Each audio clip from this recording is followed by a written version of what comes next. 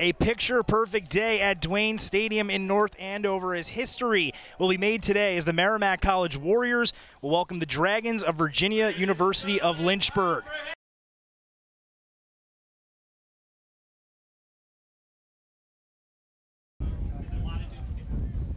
Snap taken, Brown across the middle, it's picked off again.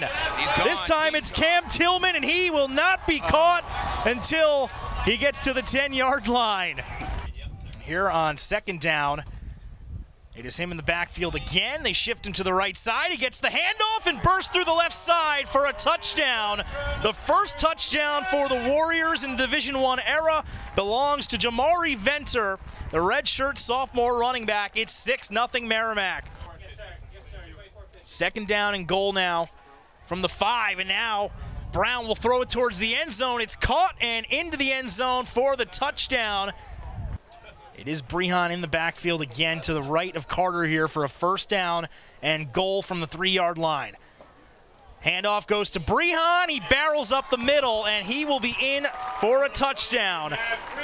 The second rushing touchdown of the day for the Merrimack offense. First it was Venter, now it's Brehan, and now it's 16-7 Warriors. Takes the snap.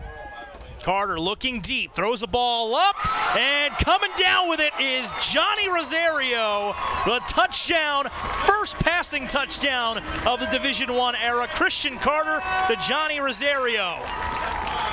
So it'll be a first and goal from the 2. McFadden will get in. The handoff goes to Malachi McFadden, and he will get into the end zone. Another rushing touchdown for the Warriors, the third different player to rush for one today. You got to play smart, minimize any possible turnovers. Handoff goes to Brehan. Brehan finds some running room. Brehan is going to break away, and he's got other ideas. So much for running the clock out. There's your touchdown. For the second time today, it's Matt Brehan finding his way to the end zone. This one from a little bit further out, and Merrimack has 44 points on the board.